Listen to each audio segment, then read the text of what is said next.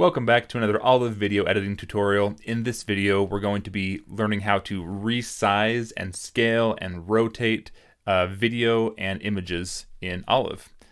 So to get started, I'm actually going to bring in one more image I just forgot. I have just a picture here of myself sitting on a couch. So I have two video clips. I have an image. We'll go open up our image viewer. We have the logo for Olive, and then I have some different video clips here. And then a picture, just a still image, a JPEG image, and then another video clip that we've done in the past. So let me drag down a few of these. We'll drag down this video clip first because I want to show you, scroll out by holding down Control and scroll wheel. I want to show you with this video clip here, if we click on effects, it's empty like we learned last time, but if we select the video clip, this effects window shows us all the effects applied to all the selected video clips we have. Since these video clips are linked, we have a video clip and an audio clip selected, so it's showing us that transform is applied by default, although no changes have been made. So to change the size, we can change size or rotation or position, some different things. And we also click over here and move it around. But by default, nothing is changed. So everything is just back to how it was. If we check this box right here under transform, it sets everything back to how it was.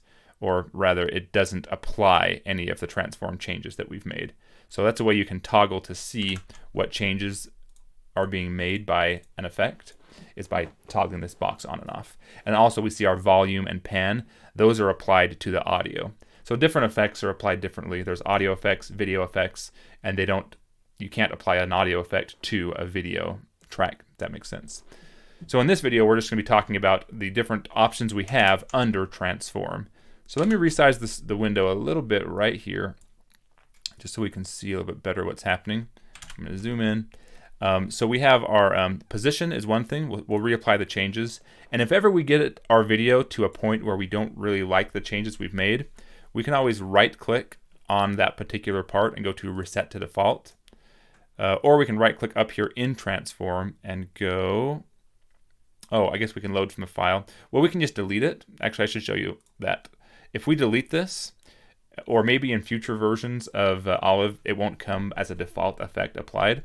To re-add it, we just click up here.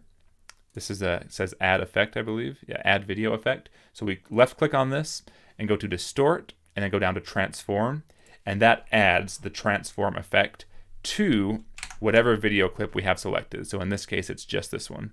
Just for fun, I'll bring down a picture, and I'll bring down a couple pictures and this other video clip, just so that we can see we're applying to this and not to these. If we click these, they look a little different. Like the pictures, for example, don't have any audio, whereas the video clips do. And then this one, if we were to scale it half size and do a rotation, then we click on this video and we see it does not have those. It says 100%. So just be aware of whatever you're clicked on down here is what effects are applied. But let's go back to, so this one here, we can see we can change it around by left clicking and holding and moving it like this. We can change the rotation by clicking on this green dot at the top. We can change the size of it here. And we can also make these changes over here by left clicking and just holding and moving to the left and to the right to change some of these. You can also even scale. If we check this box that says uniform scale, we can change this to scale differently. So we can just stretch it horizontally, or we can just stretch it vertically. So sometimes you'll want to do that to correct maybe a squished picture that you have or something. And then the rotation works around this point. So wherever this point in the middle is at is where it'll rotate around. So right now it's rotating around the center, but if we move this point to like the top, can we move the top left corner?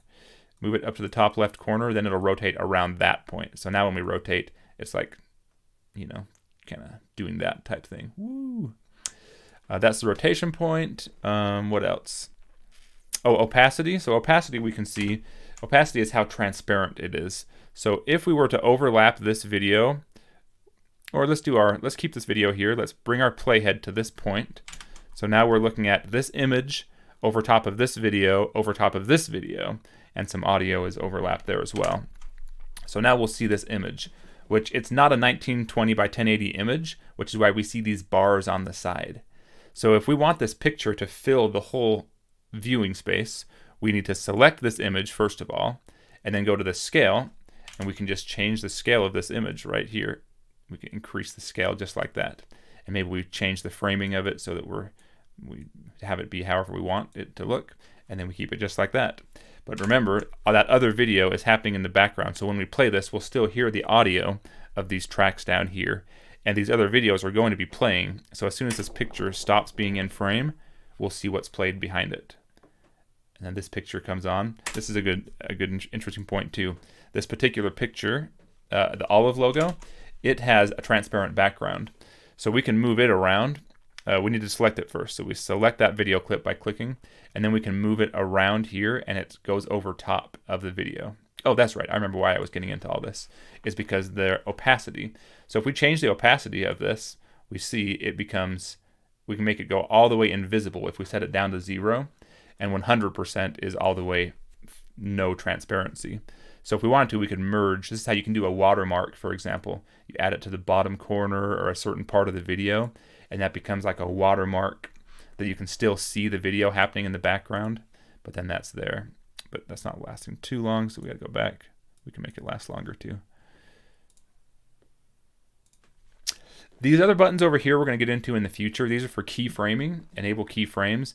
That just lets us, if we wanted to, for example, with the opacity, we could have it start strong and then fade out. So you can kind of create some animated effects, or you can have your video rotate as time progresses. Your video is rotating or scaling, slowly panning in. That's going to all be with keyframes. Check out the other tutorial for learning how to do that. We haven't covered that yet, and we're not going to cover it in this video. And then blend mode, there's only normal right now. That's because this version of Olive is still in alpha, and so I expect there to be more. This will be a feature added in the future where we can blend, and that's basically has to do with the opacity and kind of compositing how different videos overlay with one another. That's basically everything for transform, though. Get in there and play with transform. What did we talk about? Yeah, we talked about how to add it in. We talked about if it's applied to a certain clip. I'm gonna leave this video here. Leave questions and comments below if you have any, and catch you in the next video.